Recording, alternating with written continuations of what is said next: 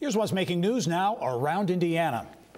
Well, this week's Endangered Indiana series takes us to Henry County, where another block of Newcastle's pre-Civil War downtown square is in danger of demolition.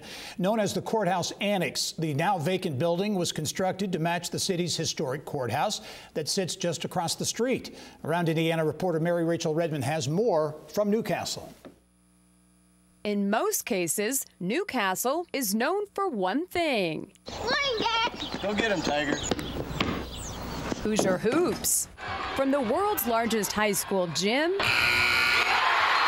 Take a look to at Mr. hometown Basketball hero. in Indiana. I'm Steve Alford. And of course, home to the Indiana Basketball Hall of Fame.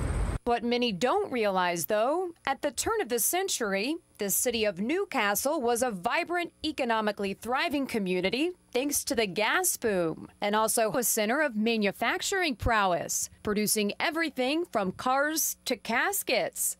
This building was built during a time when Newcastle was experiencing a real boom.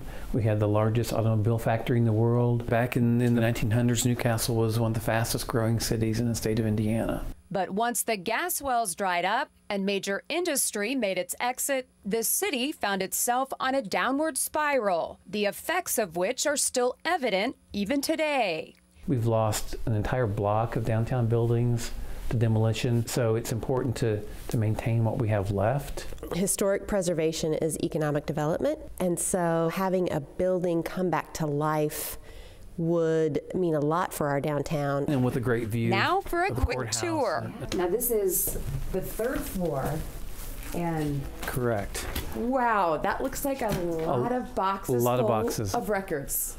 County records from going back 20 and 30 years at least. When did this become vacant? Kind of over time? Over time, probably last 5 years, it has not been used, and it's been sitting empty, and basically it's a big storage area for county government. This third floor is absolutely ginormous. In fact, as you can see, there's more records in what I think used to be an apartment.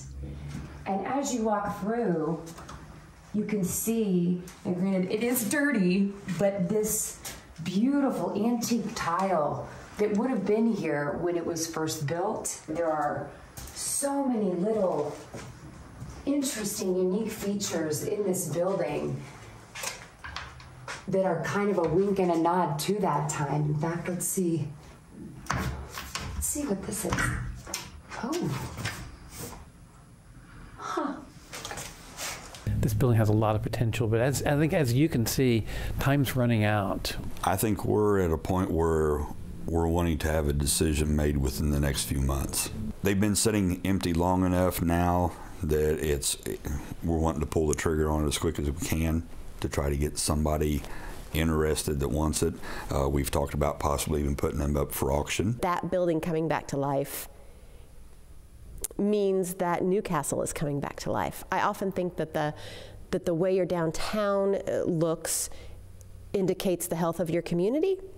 So if you have a bunch of vacant, empty buildings that are boarded up, perhaps the health of your community is low. Having a building alive again, I think, would be reflective of where our community is, because I feel that Newcastle and Henry County is alive again, alive and well.